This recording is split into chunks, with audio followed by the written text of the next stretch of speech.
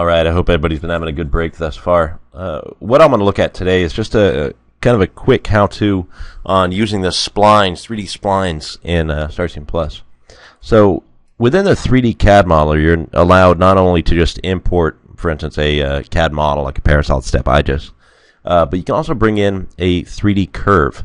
So the 3D curve, by definition, is going to be X, Y, and Z, with commas separating each one of the points. And this can be as complicated and as long a file as you'd like. But what I'm doing for this particular example is just showing essentially a square, so X, then Y, negative X, negative Y, back to the start. So this will form a closed loop.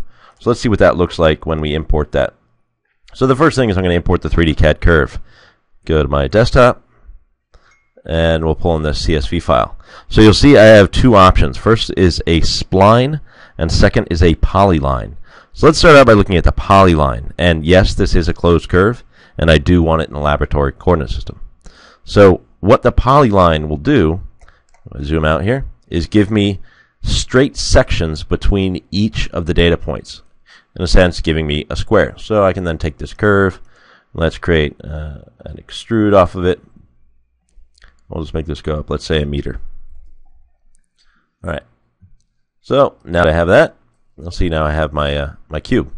So let's say, for instance, we want to import this a little bit differently. Now, as far as right-clicking goes, you're not allowed to replace as you are with parts or some of the other things in STAR-CCM Plus. But you can get the same effect by rolling back your model and then importing the curve again. 3D curve. Grab this, and this time we'll do it as a spline. And again, it's a closed curve. So this time it's going to actually interpolate between each point, generate a spline. So now you'll see we have a circle. So this is 3D curve 2. Now, all I need to do is roll back to the end, and what we're going to do is edit the extrude, and instead of calling the 3D curve 1, I'm just going to click on 3D curve 2 and call that instead. So now, there we go. So now we have a replaced component. So this can get very, very complicated. Now remember, it's 3D.